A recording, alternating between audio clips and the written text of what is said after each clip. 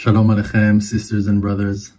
Wonderful, wonderful hours, preparation for Rosh Hashaná, for the day of trial, day of judgment. But we have a secret. We have a hidden card in our pocket. And this is our true knowledge we received from our ancestors, that the maker of the universe, who chose us from all the nations, he is the judge in that day of trial. So what can we do? When your Father is the judge, you're not so scared of the trial.